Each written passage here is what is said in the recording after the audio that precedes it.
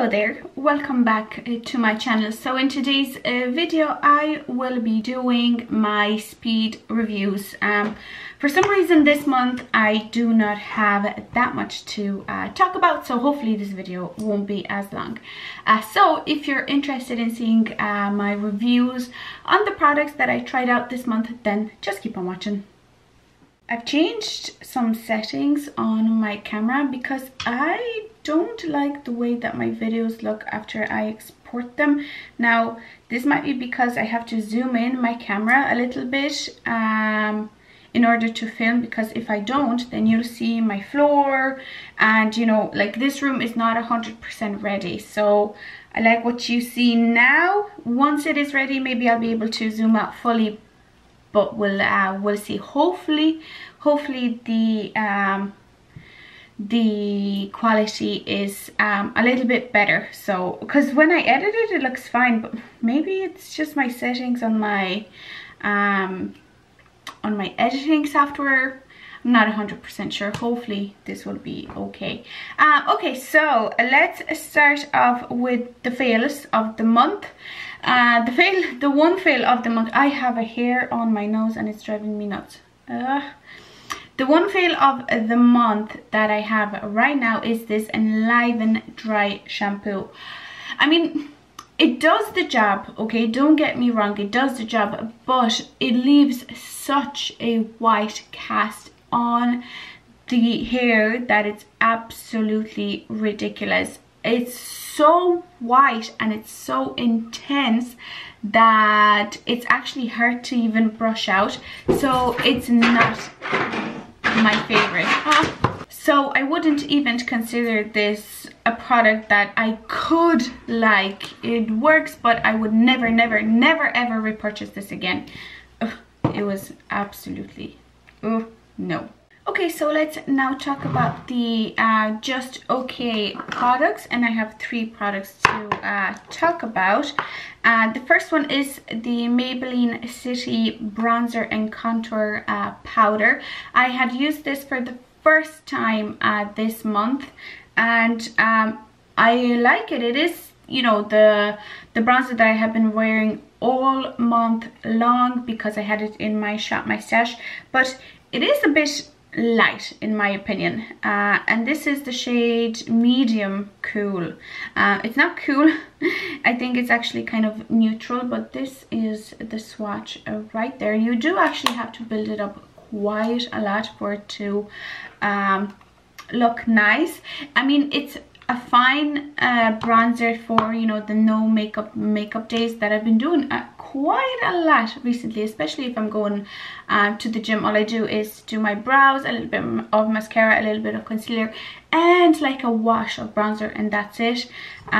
This has been working well for that, but for a full face like I'm wearing right now, it's just so.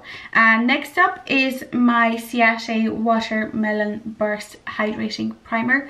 This is a fine primer. I enjoy it. The one thing that, you know, is kind of annoying are those little beads inside the primer, because, you know, they do dissolve once you sort of kind of work the primer into the skin, but they are annoying. It is a nice gelish hydrating primer, nothing against that. Now, I have been using this for a couple of days now because the primer that I had in my stash I used up. The primer that I had, I think I had 2 primers that I used up this month, I think. So this is the 3rd one. I'm telling you, I'm going through makeup so fast. But yeah, this is just okay. It's nothing spectacular. It's fine. If I receive it as a freebie, I'll be fine to use it up, but I don't think it's something that I would repurchase myself. And another just fine product is this Charlotte Tilbury Lucky Diamonds lipstick. Now, I'm not sure of the shade that I have. Maybe it's called Lucky Diamonds, or I'm not sure, but it is a very shimmery sort of metallic lipstick, which on its own doesn't look great on the lips, to be honest, but when you pair it with another lipstick, if you put this on top, this gives the most beautiful glowing kind of shimmery look to the lips, which is what I have been using this lipstick as a topper rather than a lipstick on its own, because on its own it looks just way too metallic for my taste. And you know, I do like a nice glossy lip, but I like them glossy. I don't like them super extra shimmery. Well, I like some shimmer in my gloss, but not too intense, whereas this is super intense. So this is fine, not great. I will use it up, but I don't think I would repurchase this particular formula because it's just way too metallic for me. Okay, and now let's talk about the great products, the products that I would repurchase if I use them up. The first product that I have is the Silk Care hand cream. This is the Velvet Silk hand cream. I love the packaging. It comes with a pump.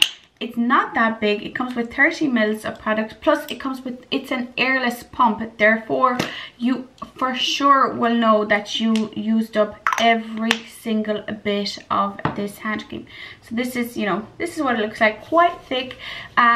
Once you work it into the skin, it does take a while to sink into the hands, but I'm fine with that. I actually like that. I like the feeling of hydration on my hands, because that's what a hand cream is for. What is the point of applying a hand cream if they're not hydrated afterwards? That's my opinion. But yeah, I love this, and this is so handy, especially if you have a bigger handbag. Just pop it in and off you go, and it's such a handy applicator. For now, I wear like a really kind of small camera bag, like a crossbody one, so this unfortunately doesn't have the space there, but I do keep it at my work desk to hydrate my hands several times a day. Then in terms, let's talk about skincare or body care, you know, not non-makeup stuff. This is the Soap and Glory, the scrub of your life. So this is a body scrub. I have been using this several times before I apply my self tanner, and oh my god, it is such a good scrub. It smells really like, it has the Soap and Glory you know, classic scent. It's not my favorite by any means, but it is nice. It is very perfumey. It kind of smells very high-end. I enjoy it. I prefer, like, it's just my preference is different. I prefer more fruity kind of scents, not, you know, florally, but this is a fine scent. It has, you know, actual beads to exfoliate your skin, so you know it's especially good for your ankles, your knees and your elbows, maybe around your wrist. It is just very good to prepare before you apply any self tanner. It is in my shower, it lives in my shower, and I use it every time I do my tan, which has been a little bit more than for the past half a year, because I used to do my tan very often. Then, you know, once kind of autumn came, I stopped because I wasn't showing my body, I wasn't showing my legs. But right now I'm starting to get back into it again, because I am showing a little bit more of my body. So I have been enjoying that. The last skincare product is this is the Neutrogena Hydra Boost Cleanser. I love this. Oh my god, why has it taken me so long to give this a try? Removes makeup perfectly, works amazingly as a morning time cleanser. Also, use it twice to remove any residual makeup.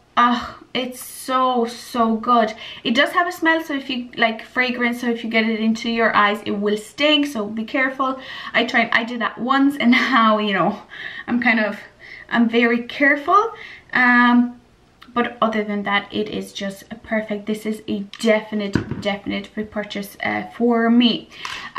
This month I also had the chance to try the Huda Beauty Easy Bake setting powder. I have my one in the shade Sugar Cookie.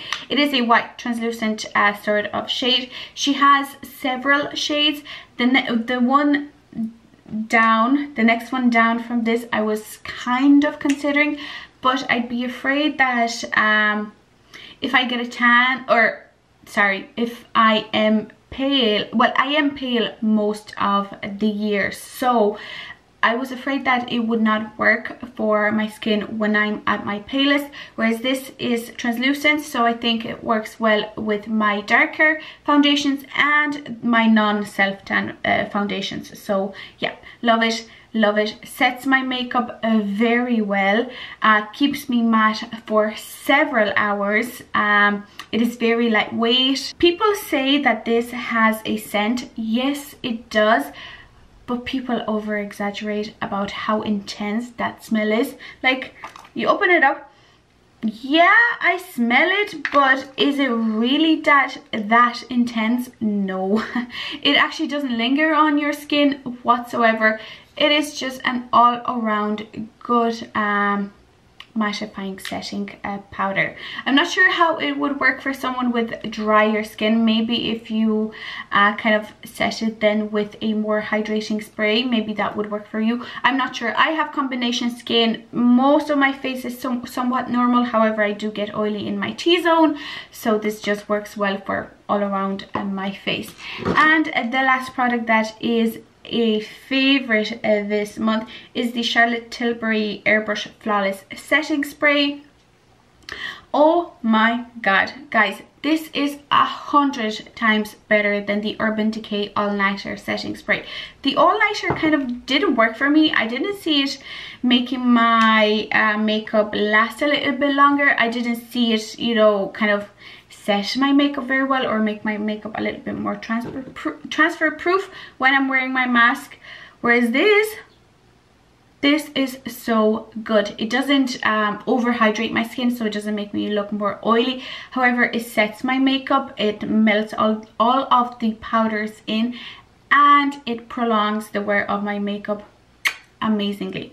Chef's kiss, so good. I will repurchase, although this is a fucking expensive product, and I'm using it sparingly. Like, I introduced it at the beginning of the month, and this is how much I've used.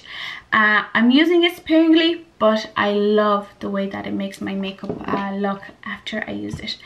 But that is it for today's video. If you enjoyed it, please don't forget to give this video a like, and also don't forget to subscribe to my channel for more videos like this. Let me know in the comments down below what fail, what meh product, and what great product you tried out this month. I would love to find out. But yeah, that is it. Thank you very much, and I will see you in my next one. Bye. Mwah.